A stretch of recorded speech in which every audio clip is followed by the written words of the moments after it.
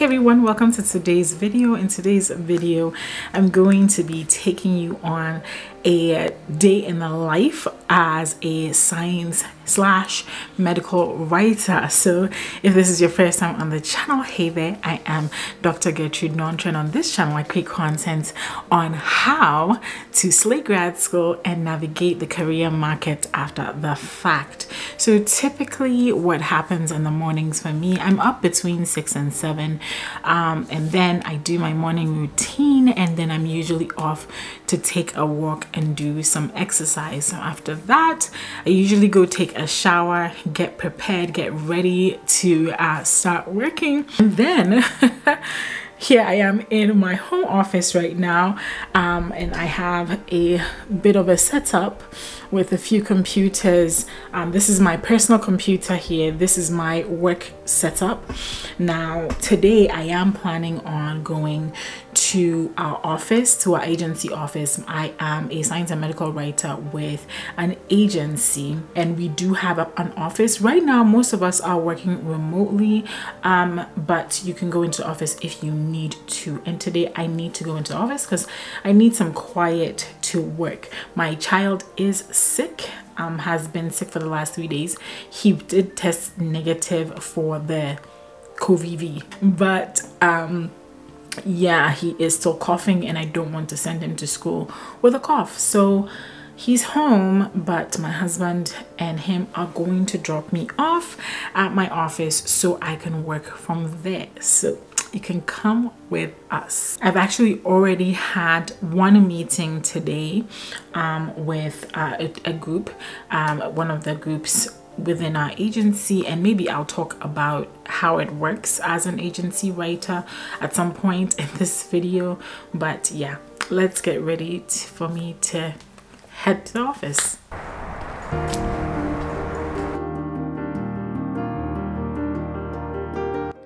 So we truly have a really nice drive from my home to the office. And this particular day when I got to the office, nobody was here. It was just one person and I, and we were separated by several feet. So as you can see, the office is empty, and I am moving towards my desk. Once I get into the office, I like to get set up so I can start working for the day. This is my task list. I usually have 3 main things I want to do in a day, 3 major things. There's so many little other things I do as a science writer, but I try to choose 3 big things to do in a day. So yep, here am I setting up. Once I set up, I just go at it until it is time to go home. Usually this particular day I had all my meetings in the morning, so the rest of the day was just really free for me to simply write.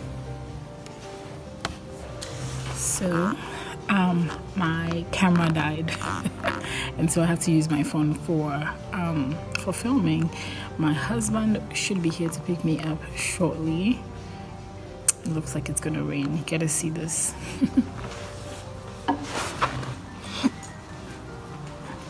Well, it's not as cloudy as I thought. It used to be cloudy before.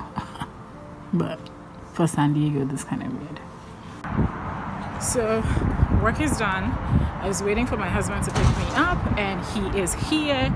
So yep, let's go home. So I've been here since about 11:30ish, and now it's almost 6 p.m. so yep.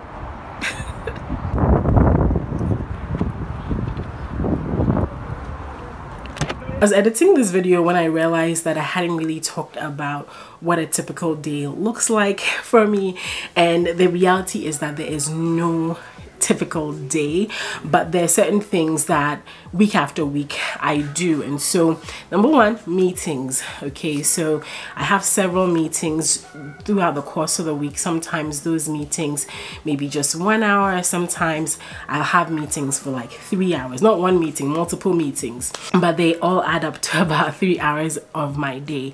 These meetings could be team meetings. So I am on the content team at my company. We have the public relations team, we have a creative design team, we have copywriting, we have branding, and we all work together. And so my team specifically creates written content for life and health sciences companies to market their businesses.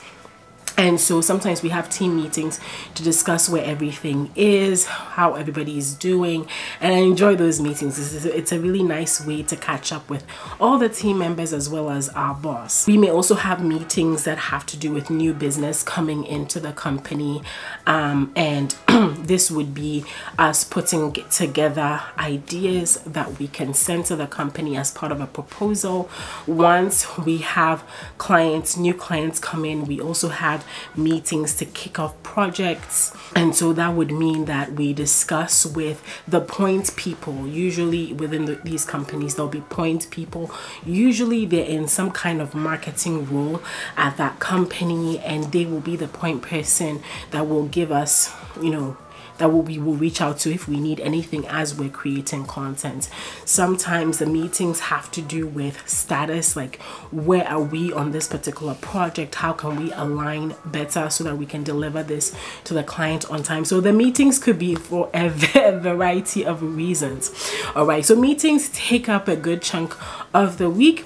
And then of course, one of the things that I really enjoy about my job is studying. As a science writer, I have to study a lot and read a lot of research in areas that I myself didn't do research. And I think that's one of the most exciting things about this job for me, because it's never really boring.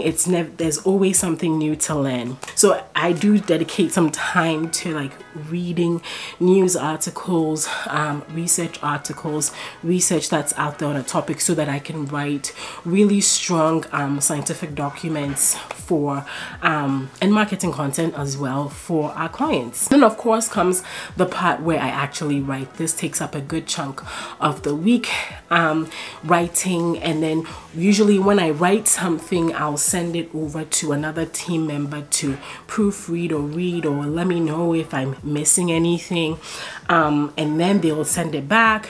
I'll do, if there are any corrections, fix those, and then then they will be having to send that to the account team so that it goes to the clients. So there is a lot that's involved. As you can see, being a science writer, it's not just about sitting there just like typing and writing all day. Yes, that is a big chunk of my work, but in meetings, I'm studying and reading, I am chatting with people, I'm getting to know topics. So there's a lot of diversity when it comes to that, to this job. So on any given day, it could be a mixture of these activities, and so that's why I said it never really looks the same.